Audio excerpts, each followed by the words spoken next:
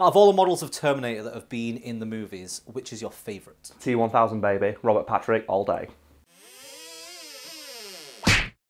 Have you ever been watching the Terminator movies and found yourself thinking, why did Skynet, a supposedly super intelligent mega computer, pick the voice and body of an Austrian bodybuilder for a robot designed for infiltration? That question has been answered in exactly one Terminator movie, in a deleted scene that's exactly as stupid as you're expecting.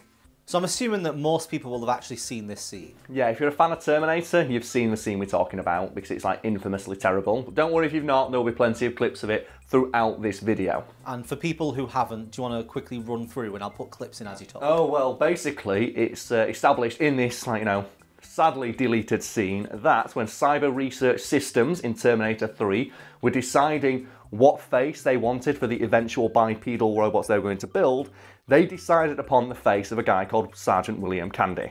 Hi, I'm Chief Master Sergeant William Candy. Before we continue, I would like to point out that at that point in the film, the most advanced Terminator we see is this one, the T1.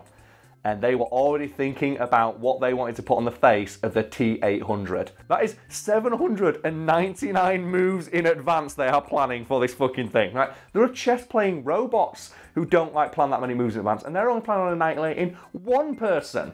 What are Cyber Research Systems doing? They invested like millions of dollars of R&D into putting a face on a robot they don't know how to make yet. I also love the fact they're on the T1. Yes. They've built one. They built one Terminator that is on fucking wheels. It looks like a kid's toy that you would get out of like a fucking McDonald's Happy Meal.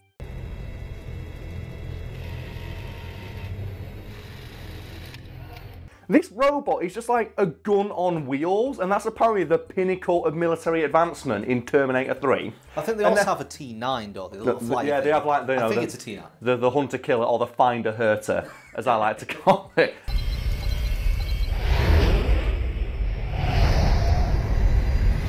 They've got a drone with a gun and a gun on wheels.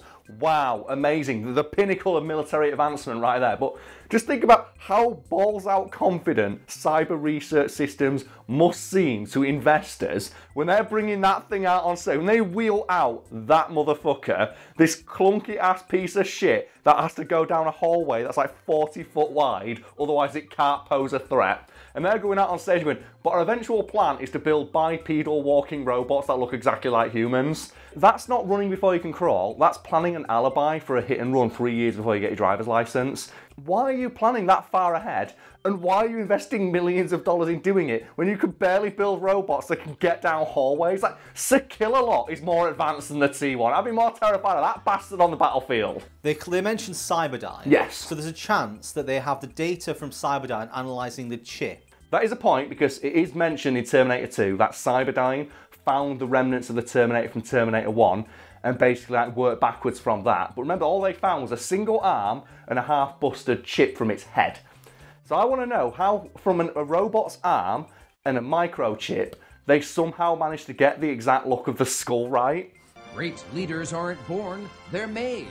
Right here with the technology developed at CRS. Even if we give them the most favourable opportunity to have built this possible, if they got the chip from T2, the data from the chip from T2, and it had a plan for the exact T800 in it. Yeah, I'd like, oh, here is like the basic information about the T800 model number. Yeah, at what point do they go, you know what, instead of building this thing first and showing it to people, let's build this piece of shit on wheels? That's the thing, isn't it? Like, if they had the plans for the T800, why start with the T1? Why start with Sekillalot? And the thing is, we wouldn't need to have this conversation if this scene didn't exist, because if you remove that scene from the movie and it was never filmed and we weren't aware of its presence, if we watch Terminator 3 as a standalone product, what we can infer from that is that the human military, the furthest they ever got with, like, you know, the Terminator program, is this Johnny Five looking motherfucker right here. And then Skynet came in and improved upon the design to such an extent they made bipedal walking killbots.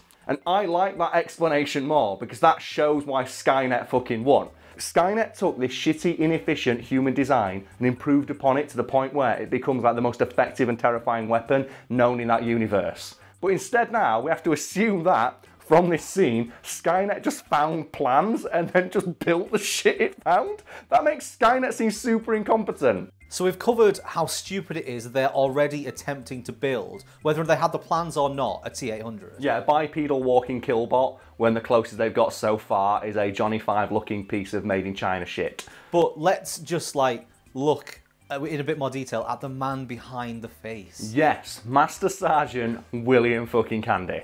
Ooh, it's me. So what we're supposed to infer from that scene as an audience is that Cyber Research Systems took the face of this man, this glorious hunk of a man, and decided to use that as the face of their purely theoretical robot. You may notice, gentle viewer, that this makes absolutely no fucking sense, because why would you invest millions of dollars building an indestructible killbot if you're just going to make it look like a human?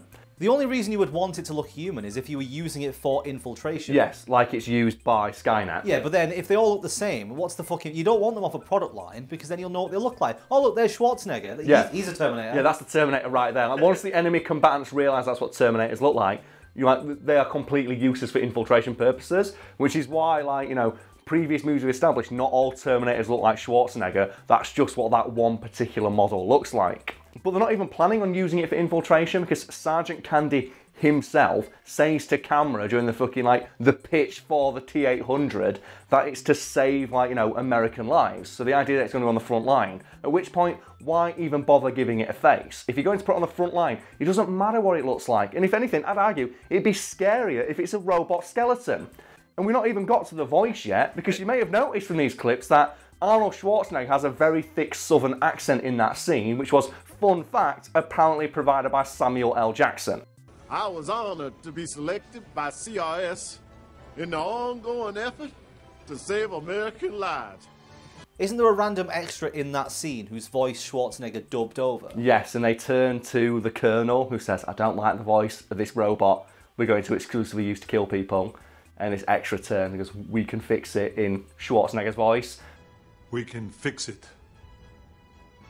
And what we, as the audience, are supposed to infer from that is that after they scanned in William Candy's face and body, they told him and sat down, look, like the body, fantastic, the face, very, very scary. But that voice, it's just not scary enough. It's like, I can imagine William Candy getting really annoyed about it. He goes, isn't this going to go on a robot? Isn't the robot scary enough? So no, we need a scarier voice. Well, who's got a scarier voice than me? And they point to just some guy in a suit with glasses on and a notepad. And it's like, he's got a scarier voice than I do. It's like, you've not heard him talk. He goes, okay then.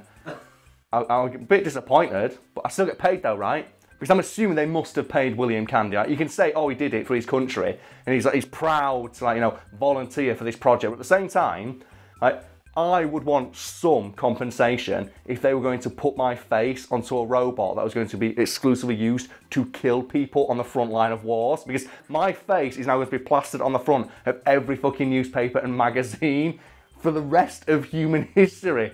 The Terminator goes back in time in that universe and kills people, which means that there is a guy walking around with the Terminator's face. William Candy exists in that universe now, whether we like it or not.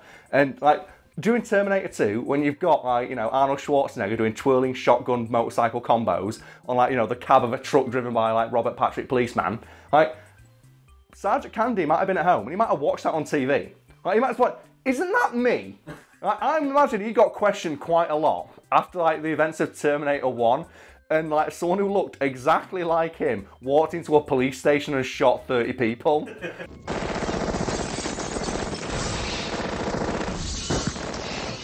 What annoys me most about this scene though is that it completely demolishes a lot of really cool theories people had about why the Terminator looks like Arnold Schwarzenegger. Because one of the theories is the robo-skeleton is so heavy, you need to put a really heavy set build of a human over it to hide all the inner workings of the machine. And it's also hinted at that they do it for intimidation. When you're fighting malnourished future soldiers, it's just when you see this just perfect Adonis-like man walk in holding 2 miniguns, you think, well, fuck me, we've lost.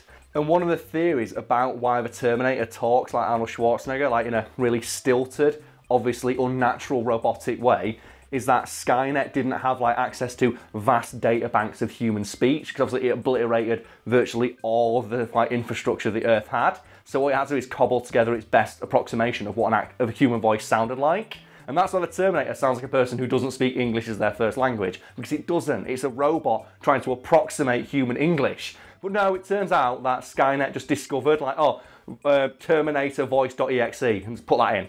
It makes Skynet look super incompetent, because it basically means that it just took all of the human ideas, like the supposedly inferior race it wants to, like, you know, wipe off the face of the planet, and uses them because it can't think of anything better.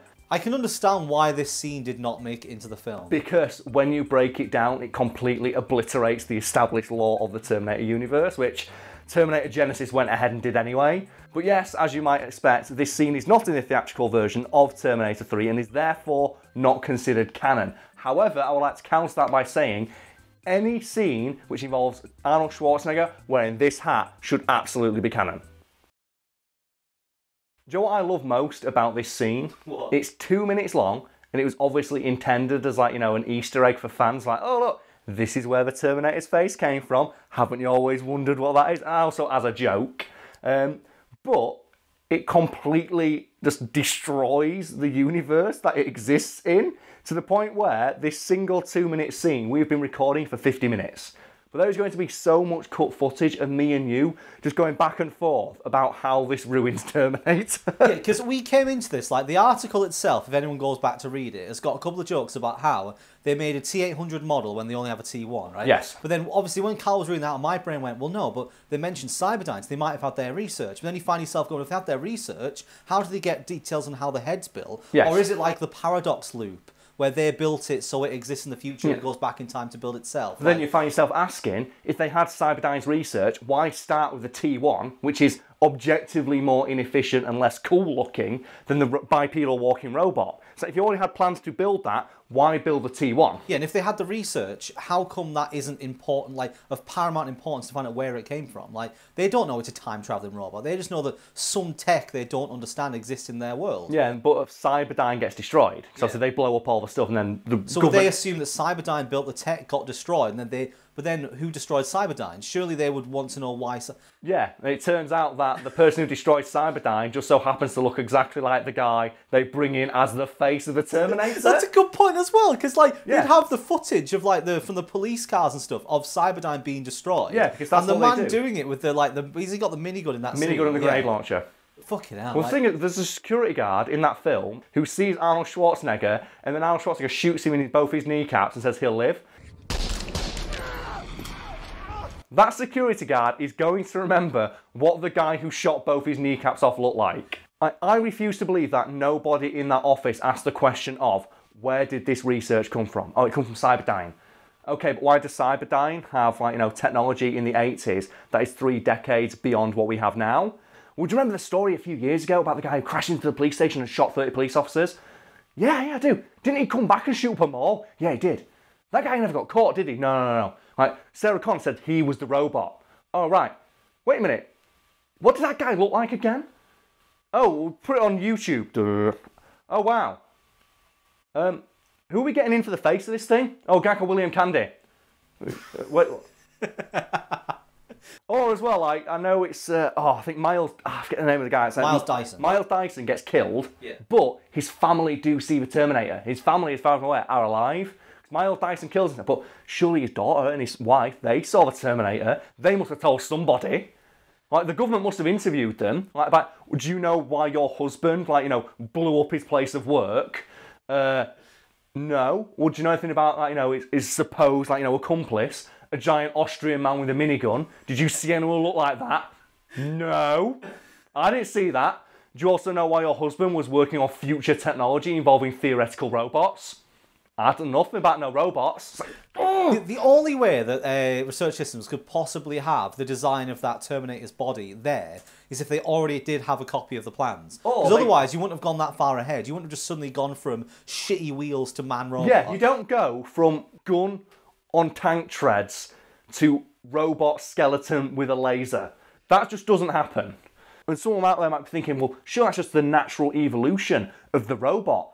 Like, you know, a walking skeleton. It's like, well, no, because if you've got efficiency in mind, the most efficient thing would arguably be the Find-A-Hurter, which is just a drone with a gun.